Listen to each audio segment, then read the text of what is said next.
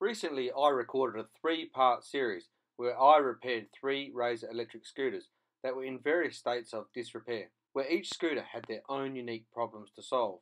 The third scooter was a Razor E300 and it had been modified by someone else to have a bigger motor and the speed controller had been removed. I assumed that the bigger motor blew the speed controller up, so instead I wired up a relay.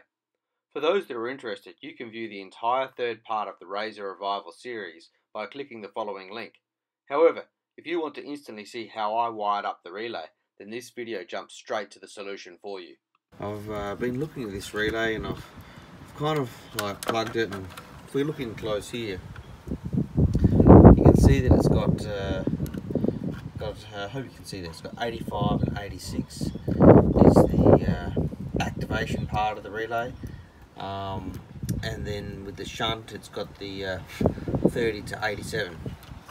So around the back here, I'll just show you what I've done here with these connections. I've got 85 and 86, so these two here, and I kind of figured what I want to happen is I want those to connect up to the throttle trigger.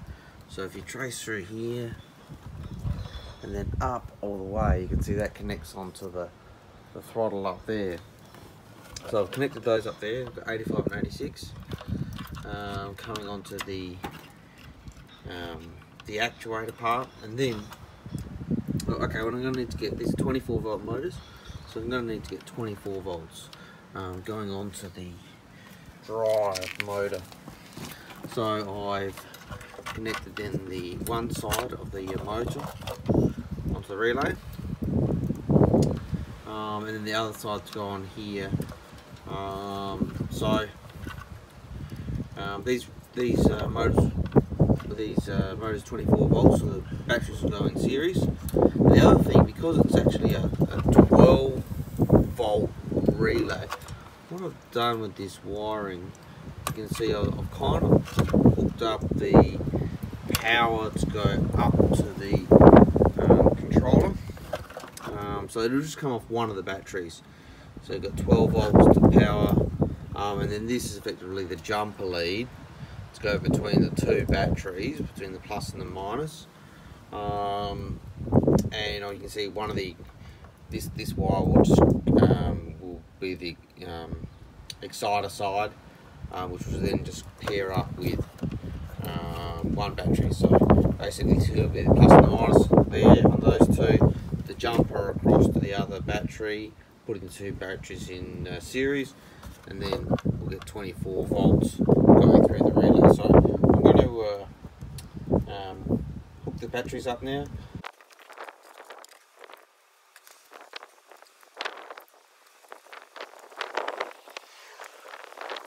So as you can see, I have 12 volts coming off of the left battery to the throttle connector. The throttle connector output then goes to the relay pins 85 and 86, which are the activation part of the relays. I then have the shunt of the relay, pins 30 and 87, where I've connected pin 30 directly to the motor and 87 to the negative of the two batteries in series. I've then connected the positive of the other battery, which will be 24 volts, to the other connection of the motor.